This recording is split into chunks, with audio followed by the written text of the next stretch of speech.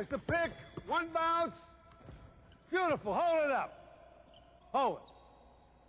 We're going to talk about how to play forward. Now, people just think that a guy gets out there and plays forward. It's an art. To demonstrate this, we got one of the greats of all time, Dr. J, Julius Erving. Guarding him, we have Bobby Jones, one of the great defensive men that ever played the game. Moses Malone, the super center, and Clement Johnson, his backup, all from the 76ers. Now, let's demonstrate that play again, and we'll talk about it. Just on a pick and roll, he took one bounce. Now, Julius, you play the corner. Where do you like to get the ball? I like to catch it within my shooting range, Red. Sometimes, well, most preferably between the foul line extended and the end line. So it's that 12 to 15-foot range where I can shoot the short jumper. Well, what happens if the guy overplays you, like Bobby Jones could overplay you? How would you still get in that shooting range? Well, if he's overplaying me, then I'm going to have to take him down to the baseline. Take him down. Either use a screen or use my body and then free myself. Right. So that I can catch the ball where I want to catch it rather than where he's allowing me to catch it. All right, now let's do that. Let's show you overplaying Bobby. Now you use the screen on him. Watch this closely. Bobby's overplaying him. He comes back to position. That's his range.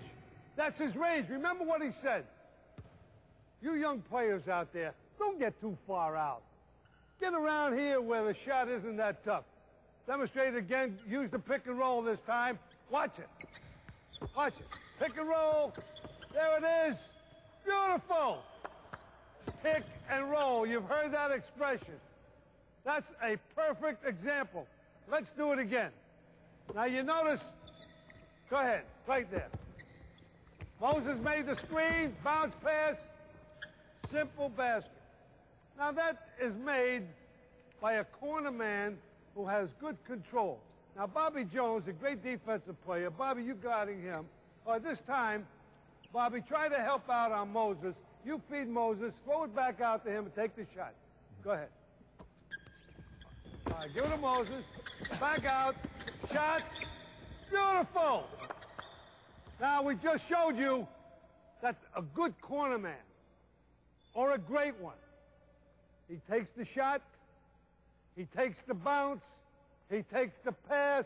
He's got to do a lot of things. Now, how do you decide which to do? Well, I think you should, practice so you're able to do all of them, and then you just have to use judgment. You got to read what the defense is doing. If you have a great defensive player like Bobby and a good shot blocker like Clement, then you want to try and, challenge them, take the ball to them, make them commit themselves to you, and then pass off. If they don't commit, then you know you got the shot. That's so true. That's so perfect. You couldn't want a better explanation. Now, there you have it, from one of the truly great ones of all time, how to play the corner position.